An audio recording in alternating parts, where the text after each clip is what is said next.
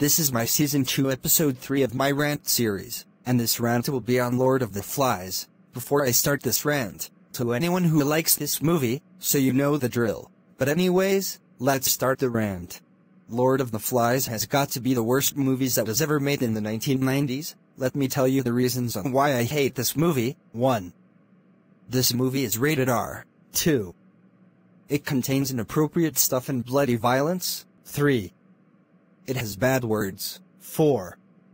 Eric stole Eric Steerbescue's name. 5. Jack ripped off Olive and Tails the FNAF dog and Fox fan and stole my name. 6. And final reason. Olive and Tails the FNAF dog and Fox fan, Eric Steerbescue, and I hate this movie so much. End of rant.